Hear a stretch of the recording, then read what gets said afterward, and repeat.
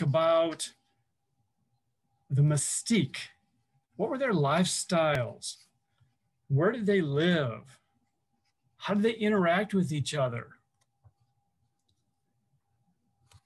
What were they like cows, just mooing and eating grass? Maybe like elephants pushing trees over for food? Did they play with each other? Did they hunt each other? So many things we just don't know about. But kids have great imaginations. A number of years ago, my 9-year-old son found out about a dinosaur dig, and he begged me for several days to go out on a trip. So we did. We went out west. We stopped by a dinosaur dig for 5 days. We were hot, we were cold, we were wet, and we were dirty, but there's the thrill of the hunt.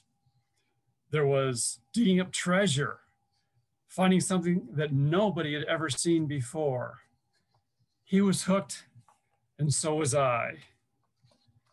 2 years later, he talked my wife and I into going again. She went down to visit relatives in Denver until he was tired. So at the end of the first week, I said, "Are you ready to go? Are you tired?" "No." I asked him, "Are you ready to go after the second week?" "No." After the third week, "Are you ready?" "No." After the fourth week, everybody was packing up. The dino dig was finished for the summer. He said, "Why is everybody packing up?" I said, "Well, the dig is over this year." I told him some people have jobs to do. They have to go back home. He didn't think going to those jobs was a very good thing to do. Just 2 more years went by. Dr. Chadwick asked me to be a quarry leader. And so we went. My team that he gave to me was 2 13-year-olds, my son and another fellow, a young student and an old man. It was perfect. We had young eyes. We had unbounded enthusiasm. And we had a willingness to learn. We had wisdom from the old man. We opened up 2 new quarries that summer, and we doubled the bone count. 10 years later and 12 summers of experience have only intensified the fun and the satisfaction. Let me give a little bit more history here. About 2 hours southwest of Mount Rushmore, there's a ranch owned by godly people. I'll give a little bit of a history of this ranch. Back in the late 1800s, there were the Cope Marsh Wars. There was tremendous collecting all through the West. They were fighting for collecting dinosaur bones and sending them back to collections and museums on the East Coast. Well, there was collecting on the ranch itself. Several triceratops were removed from there. A few miles away, one of the first fairly complete T-Rexes was found.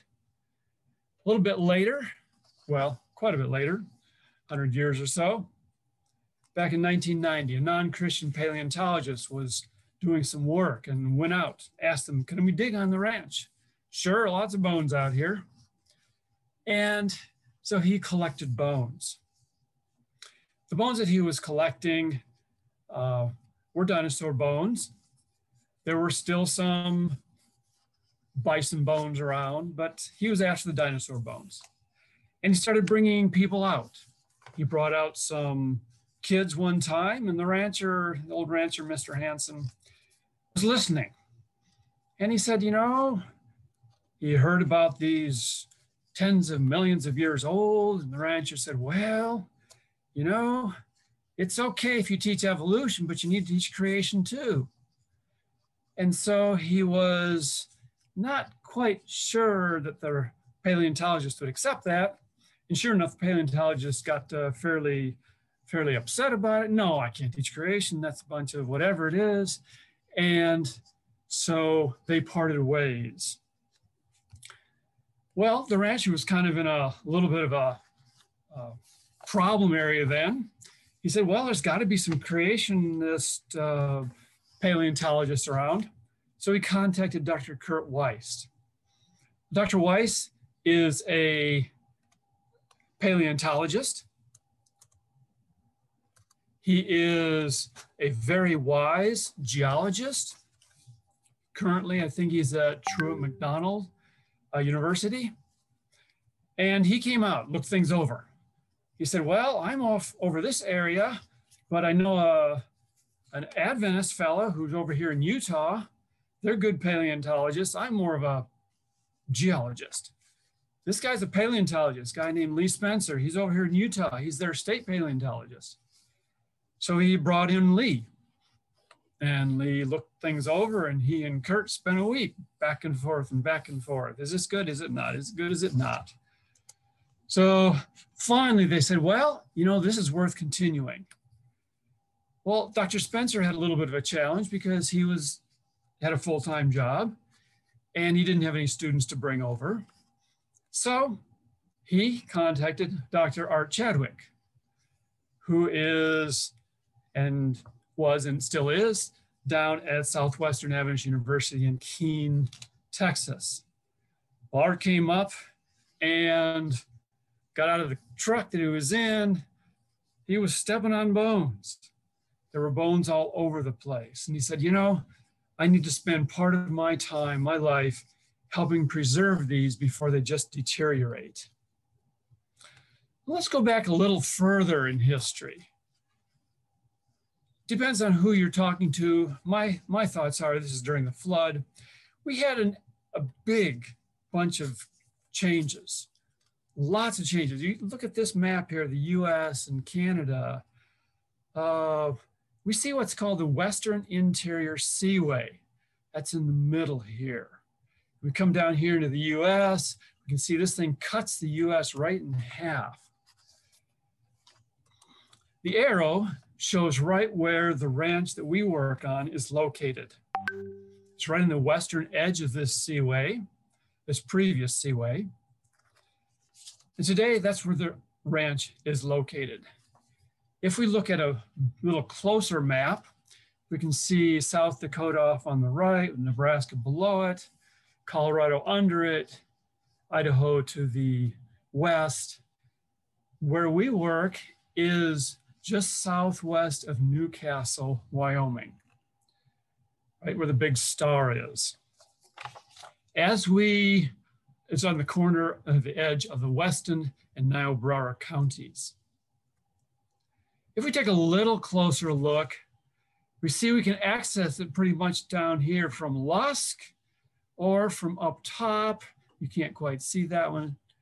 From Edgemont over to the side, from the north. I always come in from the south, and as I leave Lusk, I see this sign that says no service, 87 miles. We're talking over 100 kilometers, no services. So we are definitely out in the middle of nowhere. One of my professors was out visiting one year, and he got onto the ranch, but even though he got into the ranch, he couldn't find us. The ranch is about 8,000 acres, approximately 4,000 hectares. So it's a hard place to find. The ranch itself is where the arrow is located, right on the border. The reason this is a fairly important piece, in this map we can see some of the different counties. We can see this kind of a tongue, geological formation coming down. And the darker portion here is the undifferentiated Lance Formation. Well, this is where we are located at approximately the top of where the dinosaurs are recorded in the geological column. It's called the Cretaceous layer. We can see that it goes through several counties here, but it moves on up, on into Montana, North Dakota, South Dakota, on up into Canada. There are some different names given to some of those formations, but they are all about the same formation, just in different layers. We have approximately 2,000 feet of soft mudstone, a little bit harder sandstone. this is the top layer of where we find the dinosaurs. So just above this, there are no dinosaurs left. The camp itself, 1,000-foot view. Well, looks like a lot of cars and a lot of tents and a couple buildings. There is one building, the largest building there. This is where we have food, bathrooms, showers, and we store equipment. The second building isn't really a building, it's just a tent. Currently, the first building is not present. The wind is a little bit rough out there, and after 20 years or so, it finally got the better of the building and took it apart last September. This next year, we're going to bring in portable living quarters.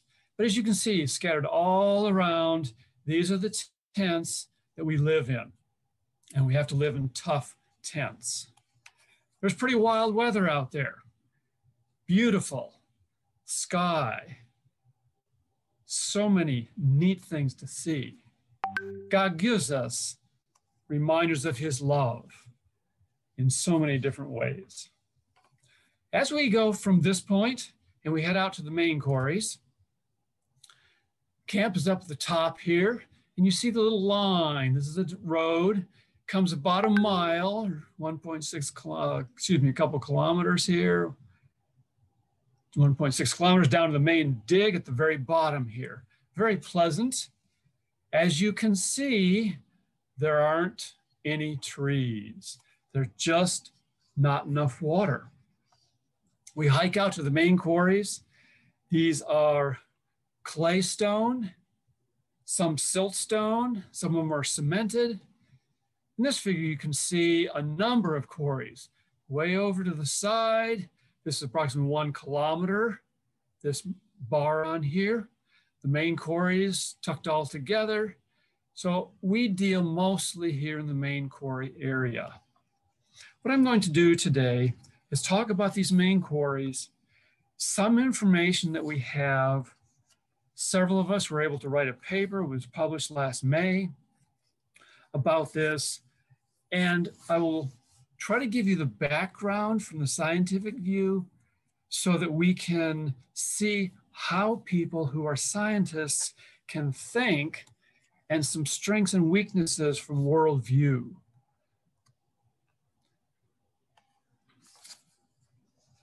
The main quarries, as I mentioned before, clay stone, siltstone, some mudstone carbonated here, different layering, but these layers go in and out so easily.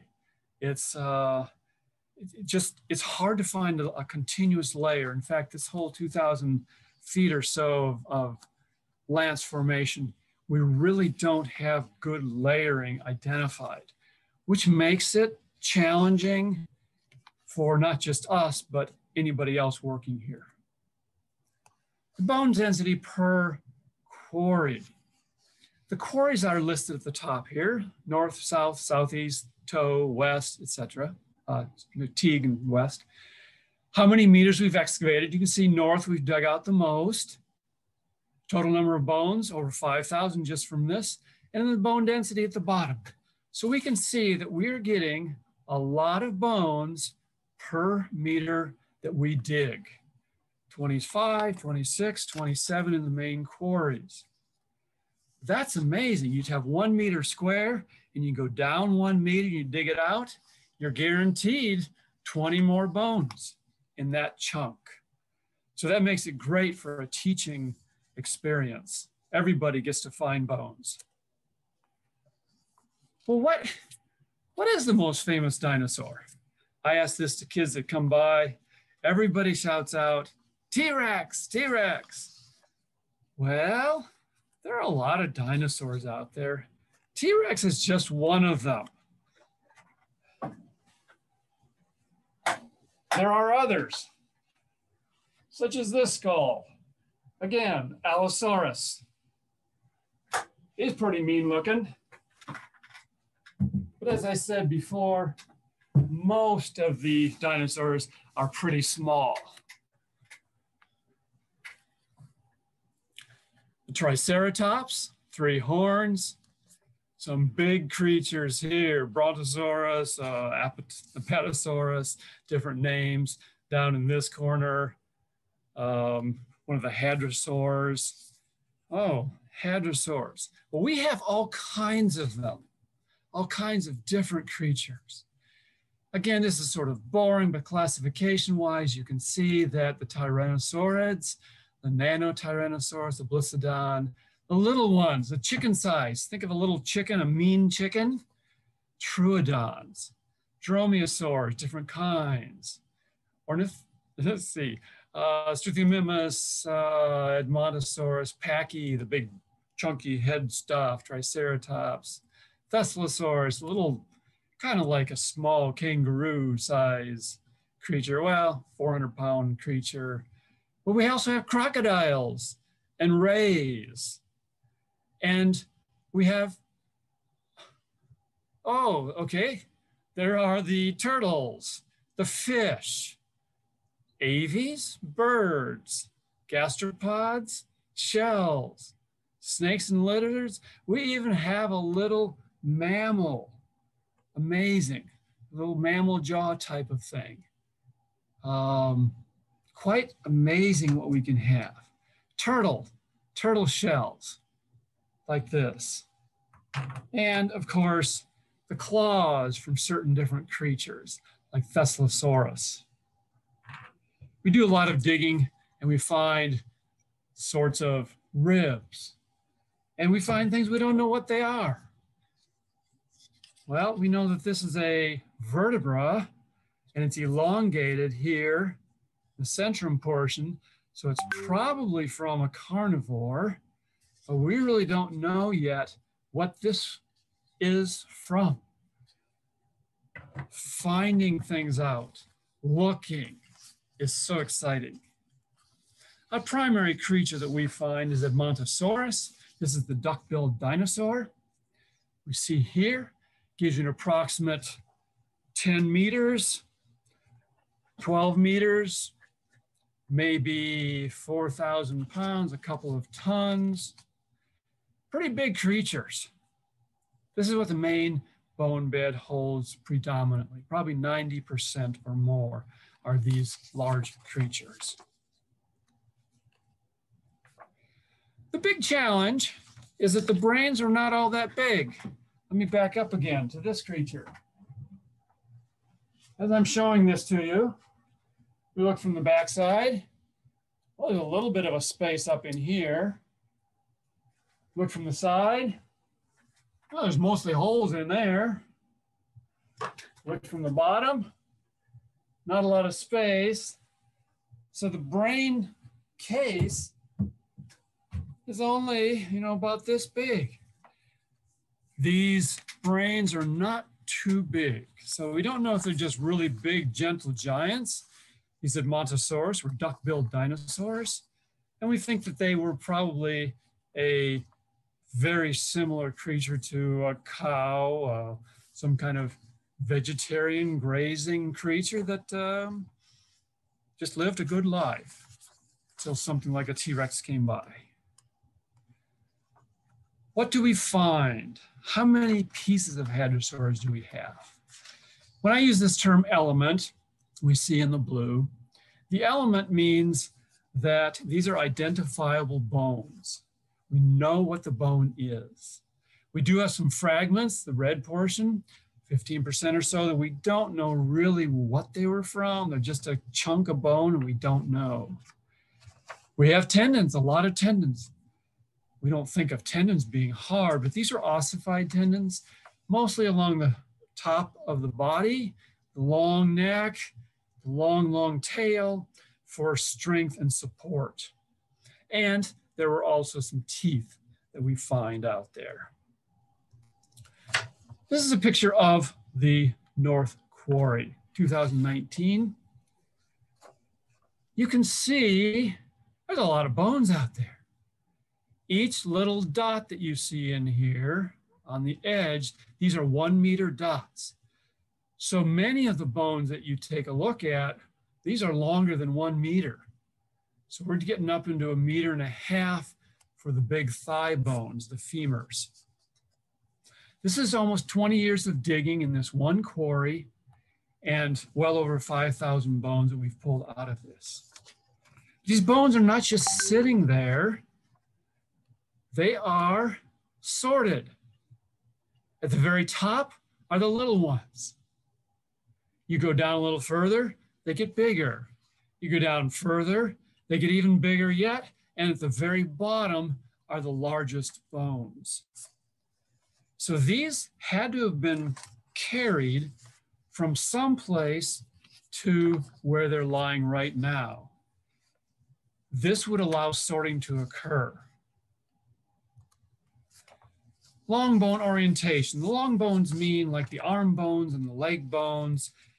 These are laid down.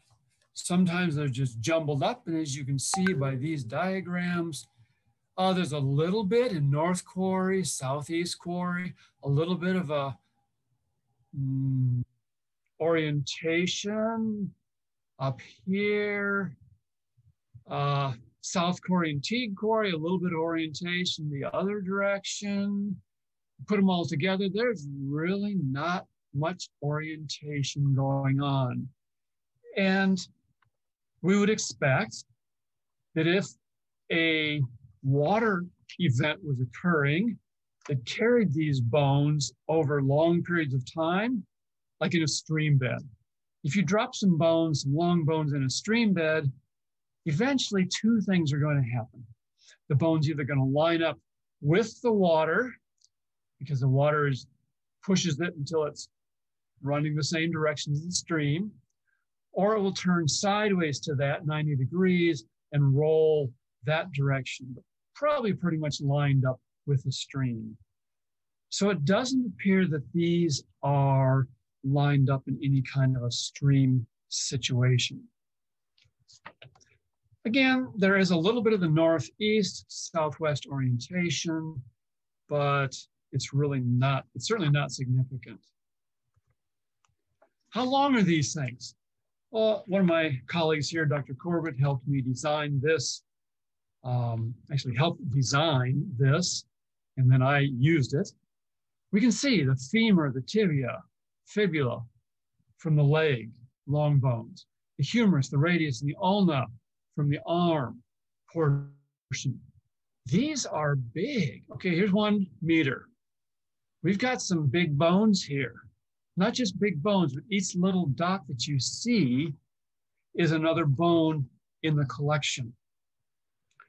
These bones are big. These look like they're from adults. The black lines that you see, these are 50% of the 3 longest bones out there. So we see these, there are 1 or 2 below 50%.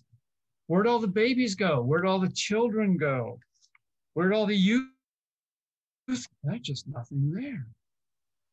We have no record of it whatsoever. Well, let's start just thinking, what does this mean? Are these just all adults? Maybe subadults? We've got a couple of possibilities. And this is where research is fun. We go out and we find things and we try to figure out, okay, God, what do you want us to do? How do you want us to think? You gave us brains. What shall we use them for? Maybe number 1, maybe the young were kept together. Maybe they were in a kind of a subgroup with a few adults watching over them, kind of like a rookery or something like this. And the adults were off in a different place. And what happened when the flood came, when these were all trapped and died together, the young were somewhere else. That's one possibility. The second possibility is that these creatures, even though they're big, may have been somewhat like horses and the ungulates in growth. By that, I mean in the first year, a horse will grow pretty much close to full size. Not full, but close. Certainly at least 50% full size and larger. Maybe these creatures were similar. There are researchers working on that question right now, and there's still much argument whether 1 year can get them to 50% size or not. If they laid their eggs and hatched their young every year, this could have been a situation where they were just getting ready to lay eggs and then were caught, so none of the creatures were small. So we just keep looking and taking pieces of data and seeing how they fit and keeping our mind open to what's out there. Let's take a look at what kind of bones we found. Well, we'd expect to find about an equal number all the way around. The head bones, the skull bones, all the neck and back bones and tail bones and arm and leg bones, all about the same amount. But we don't find them in our quarries. We find some, if they're all about the same of what we think they should be, this dot in the bottom right-hand corner, 36%, that's the size of all the dots should be. Well, we have some that are bigger.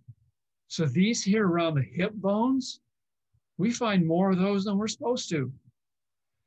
And up here in the back and in the neck, those dots are really, really small. We don't find nearly as many of those as we're supposed to.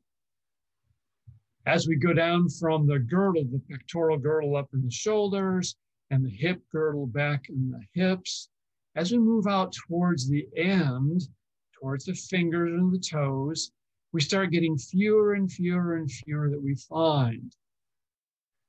I wonder why. These are the things that help us to think through questions. Maybe when the creature died, it decomposed a little bit, and so those pieces decomposed and dropped off fast. But that wouldn't help explain back here when we have a backbone and hardly any of those vertebrae are found, because those aren't small, they're big. Maybe there were carnivores that came by and chewed on things, but we don't really find many markings of carnivores. So we don't have all the answers yet, but we're certainly working on them. And it's a fun thing to do. In the skull, the jaw, the basic base mandible here, called the dentary. This one we find the most of, more than we're supposed to. Up here in the nose, and in the back of the head, back here, we find these bones more than we're supposed to. As we move inward, and then at the very tip, we find fewer and fewer of those bones. So something is happening here. We're not sure why. We're trying to figure these things out. What does this have to do with the flood? Well, let's take a little bit more data, and then we'll come back and talk about that. Weathering, stages. Stage 0, these are just pretty. They didn't sit out in the sun and the rain and the storms. 1, okay, there's a little bit of weathering going on. 2, yeah, it's been out a while. 3, yeah, this stuff's been out there for several years. Almost everything is very, very nice condition. Abrasion. What does this mean? Again, similar stages, the majority in 0. This means they have not been run down through a river, jumbled up, smashed, smoothed off. I wonder what that means to us. Fracturing.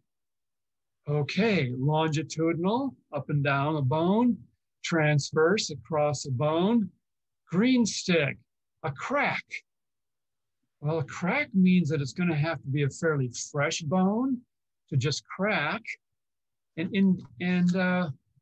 So we see the transverse, the green stick especially, that's the big one. I wonder what happened there. We just had a lot of fresh bones that were put under pressure, and maybe pressure cracked them, but they were still too fresh. And so they didn't break up. They just were fractured. As we look towards the conclusions, and this presentation will be a little bit shorter, but I wanted to have time for question and answer afterwards. I have a co-moderator who is also knowledgeable, and we're happy to answer some questions. Conclusions. This is a very unique bone bed. We think that God preserved it specifically for the Christians to work in. This may be the largest bone bed in the United States in one spot. We see lots of other dinosaur monument and dinosaur this and that and the other thing, but very, very little volume. Here we have approximately 4,500, the best we can estimate, of these Edmontosaurus annectans, these duck-billed dinosaurs, that were buried in a single event. The term catastrophic is now being used for a lot of these types of events. We can't use that particularly in our terminology because we are short-term creationists.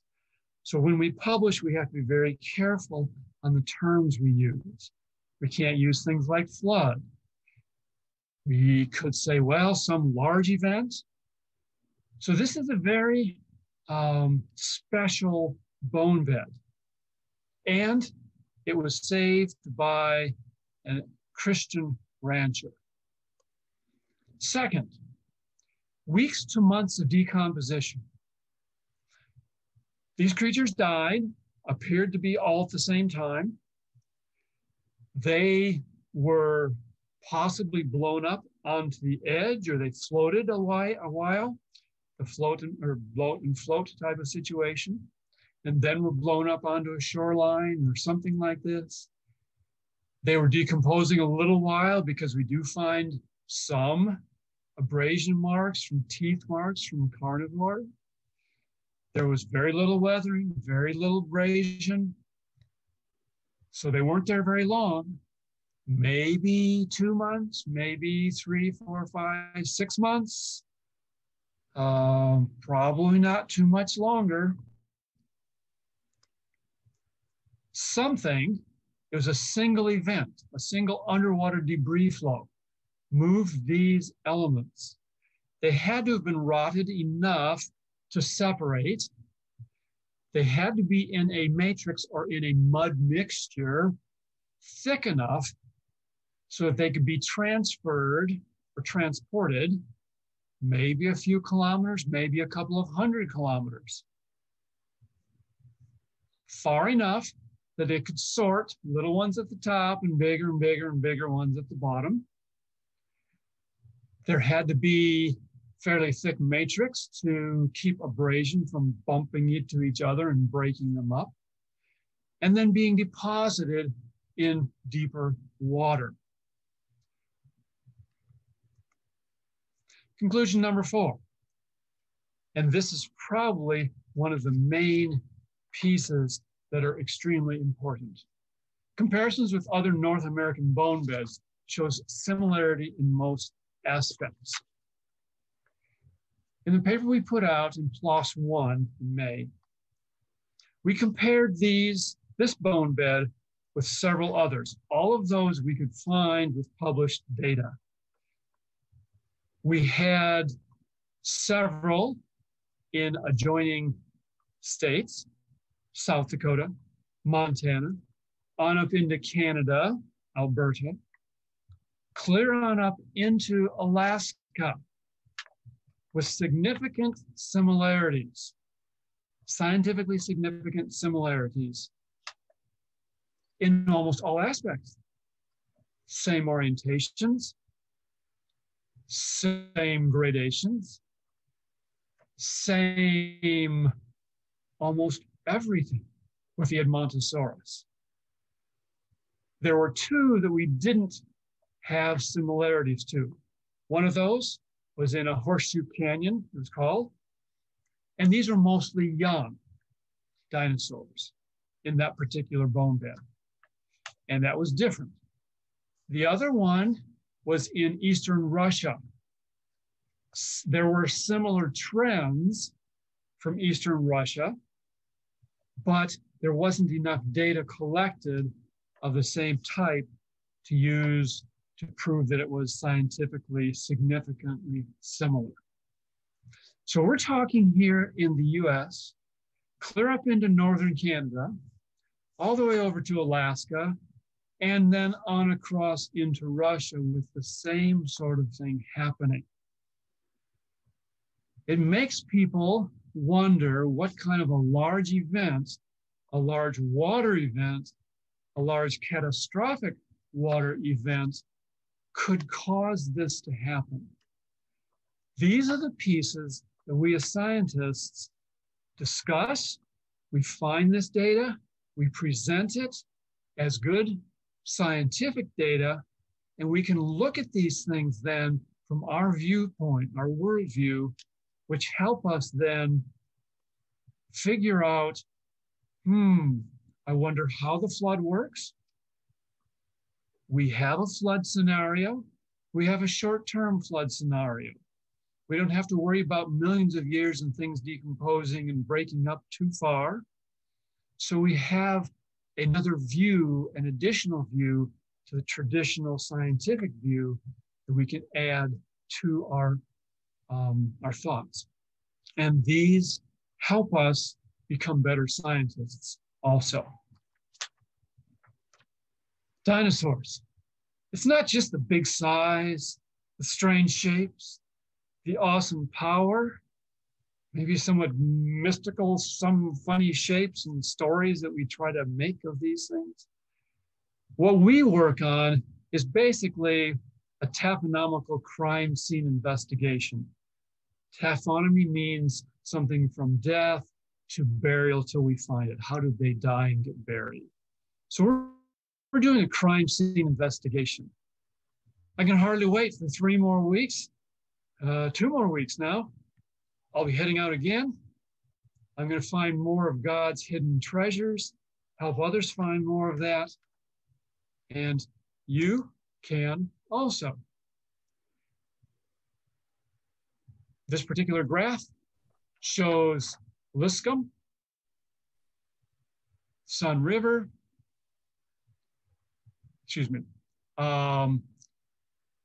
Wyoming, Alberta, Montana, South Dakota, and I discussed these 2 other ones and why they couldn't be significantly similar. Who did it? How did the bone bear get there?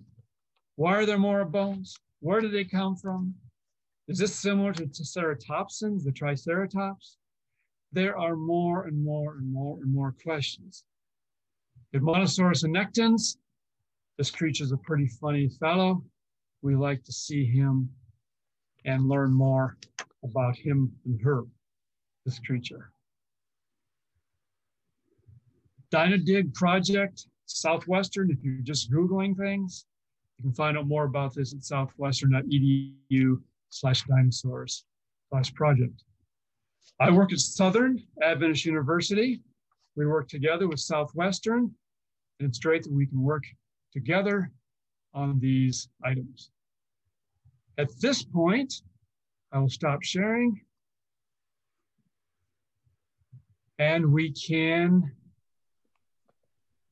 move back into question time. We had a couple of questions come in. The first one is, what other areas, you kind of addressed this a little bit, but maybe even a more broad scope, are there other areas where there are kind of major bone beds across the Americas?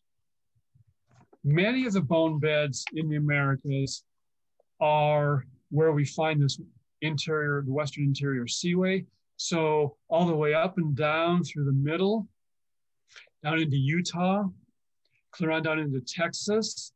There's this area all the way up and down. We find most of these dinosaurs from, there are some areas in other parts of the US, but most dinosaurs are in the West. And please feel free, David, to run your camera if you'd like to, and join in the questions and answers. Dr. Nelson. Thank you for joining me. Let's see. So I would add to that, like, there are other layers of the geologic column that will have their own types of bone beds. So in Tennessee, where we are, because I also work at Southern Adventist University, there's a bone bed up in the northeast part of Tennessee, but it's mammals like from the like the time, yeah, the time of like the red pandas and cheetahs and the American lions and rhinoceros when they roamed the Americas. So as you look through the geologic column in different places, you'll find different bone beds.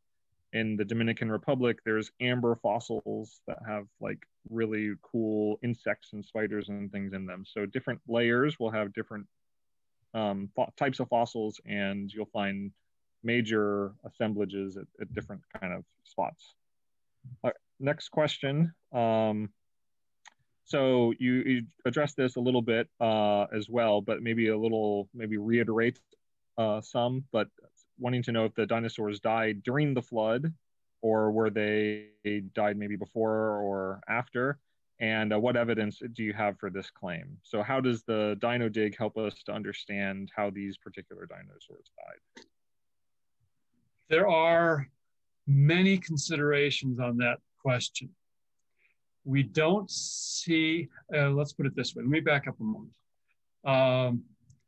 As we look across the world, there are two stories that continue to be told in most cultures. Some sort of a flood story and some sort of a dragon story. The dragon stories seem to originate from the dinosaurs. Were there some on the ark? Personally, I think so. The reason I think so is because we have things like Babylon's Ishtar Gate. There are 4 creatures on that gate. One of those creatures is certainly looking like a dinosaur to me. Well, what may have happened? The majority of the dinosaurs certainly appear to have died during the flood. And again, this is just pulled together. It's my opinions more than scientific facts. After the flood, there was just huge volcanic stuff, a lot of soot and ash up in the air. We know we had a cooling after the flood. There were probably not as many plants growing. The dinosaurs, remember how big their brains were? Not very big. Maybe they tasted good. Maybe the people on the ark didn't have anything else that they could eat. Maybe it was too cold after the flood for some of these dinosaurs, these large-bodied creatures, to live. A lot of possibilities out there. So we don't know for sure. If we look scientifically at the paper, the stuff we just presented, there are more challenges. Those challenges are, well, we had some die, yes, but then we had some chewing on those dead ones. Well, didn't they all die? How did some of them still live? How did some of them die? When? There are still, okay, if we can put this all within less than a year of when we had the waters rising, waters coming down, a lot of stuff I don't know the answer to, and we need people like you to help us sort these things out. David, maybe you have some comments on this. Yeah, I guess I would add that our understanding of the flood from the Bible is limited. We don't have a lot of information to build large scientific explanations from. And so we have to kind of use what's around us and the parameters that the Bible gives us to try to make sense of it. And that, as you were just saying, that can be difficult. Maybe my conception of what the flood is, and how the level of water and whether it was constantly submerged or whether it would sometimes be inundated and sometimes the waters would recede at times. Maybe it's just a more complicated situation than we've anticipated just from a first reading of the biblical account. So we should kind of bear that in mind a little bit. Okay, so the next question we have Could the lack of orientation of our bones, the long bones, be explained if water flowed and then withdrew? So if there was like an inundation and maybe a backflow. That is a consideration, but with the orientation being in all different directions, and this is the same in over the whole, all these different quarries everywhere. It appears that the thickness of the matrix would limit that from occurring, because we still have these creatures and we have the little ones at the top and the big ones at the bottom. So we're talking at least 1 meter, sometimes 2 meters difference in depth.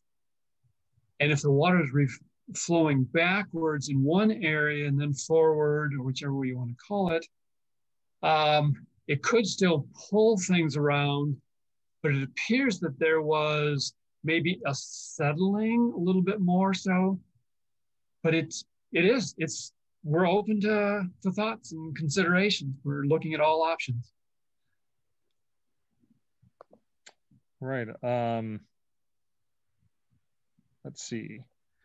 A couple interesting questions. There's one that kind of goes back to some of the bone beds. And I guess one of the questions that keeps on coming up is, are there similarities in these bone beds? You kind of mentioned some of them, but are the weather, the groundwater patterns, like when you find a bone bed, is it usually created by a water event? That is a big piece of discussion. Most of them appear to be water events. The traditional view in science is that these were over long periods of time, so that dinosaurs either fell into a particular area, big pond, couldn't get out over time. They were trying to cross a waterway of some sort during maybe a flood time and got swept away and then piled up year after year after year. So there seems to be water involved in all of these burials some way or another. Did that kind of get to the question? Yeah, I think so. I think that's true, is that a lot of times you need rapid burial oftentimes to preserve a fossil. Rapid preservation in some way, whether that be in like the amber that we mentioned a little bit ago or something being buried. So water is often necessary for that. The thing about the standard interpretations in science are, how do you connect all of these water events together? Is there something that might be, could we use science in some way to try to connect them? What are your thoughts on that?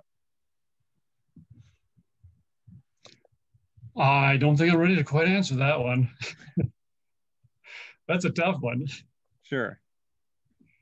I think that Chadwick's information on like paleocurrents is useful. And that, like, if you track the direction of the flow of water across over long distances, over big bone beds or big geologic features, you'll actually see trends that look like they sweep across entire continents. And that's pretty good evidence that something kind of major was happening across a continent. And that's a scale much larger than the standard interpretation would often try to explain. But, science is limited, so we can't answer everything. There's never going to be a silver bullet here. Let's see. One person wanted to ask about like pterodactyls. Are there like pterodactyl bone beds or bones found, and are they dinosaurs? I'll answer if they're found. You answer if they're dinosaurs. Okay. We do not find pterodactyls in our bone bed. Most of everything that we find, again, there are a few aves, a few of those bird type, but very few of those bones. We are finding, apparently, the assemblage that we are finding was probably living together prior to burial. So we're looking at an ecosystem. In this ecosystem, We have the turtles and the crocs, so there had to be some shallow water type stuff. These may have been browsing on the shorelines, on the low. So we have to look at the whole ecological system, and it doesn't look like pterodactyls were in that system at this time. Yeah, as far as pterodactyls being dinosaurs, my recollection, there's a very few characters that define what a dinosaur is, and one of them is the hip bone, whether there's where the femur connects to the hip, the acetabulum, whether it's complete or perforated. And pterodactyls don't fall into that nicely, so that's why they're considered outside of dinosaurs. They're not considered in the traditional sense dinosaurs. There's a couple questions that have come up about humans. If humans are alive on Earth at the same time and they're being destroyed in the flood, are we seeing any evidence of human and dinosaur bones being mixed together and that kind of stuff? That is a very good question. There is a lot of false information out there, especially from down in the area near Southwestern, just south of there, in the Paluxy River. Dr. Chadwick, back in the 70s, actually made a publication. They went to the Paluxy River where there are dinosaur prints on the waterway. I've been down there. There were also some purported human footprints in that area. He took one of those human footprints, they cut all around it, they took it up, they moved it, and they cut it in half. If you have pressure, let's say you have a layer of mud laid down like this, and someone steps on it, it's going to deform underneath it, that pressure. The dinosaur prints down there are deformed underneath them. The human footprints, there's no deformation whatsoever. So there was these were cut into the rock after the mud was laid down, much later. And so he showed that this was a false interpretation. We did not have humans walking footprints with the dinosaur footprints, even though we'd love to find those. We'd love to find some human bones with some dinosaurs. There are still a large number of challenges in figuring out where in the world were people living, where in the world were dinosaurs living. Did they live close to each other? Up in the Creation Museum, Cleveland area, they have these things close together, interacting. I just don't know. I do know that these are reptilian, as in mostly external heat. They probably like to live down where it was hotter and lower. The mammals probably lived up where it was a little bit higher and cooler.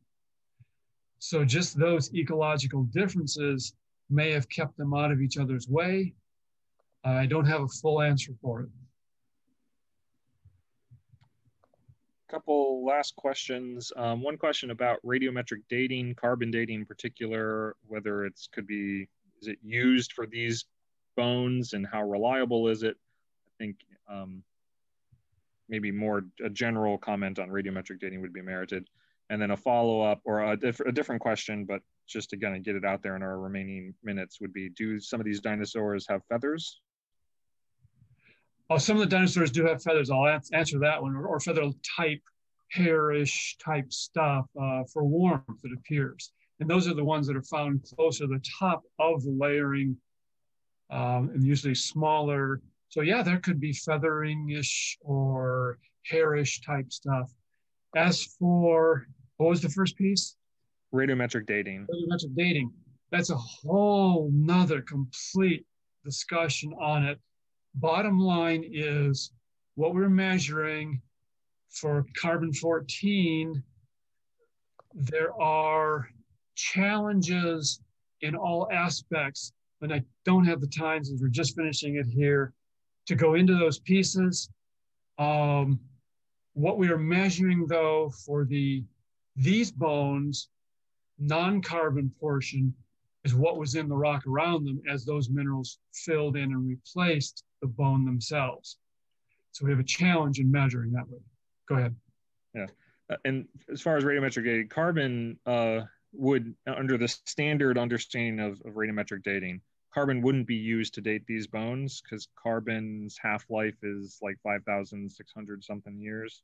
Yeah. And these dinosaurs were supposed to have gone extinct around, what, 60 65. million years? Yeah.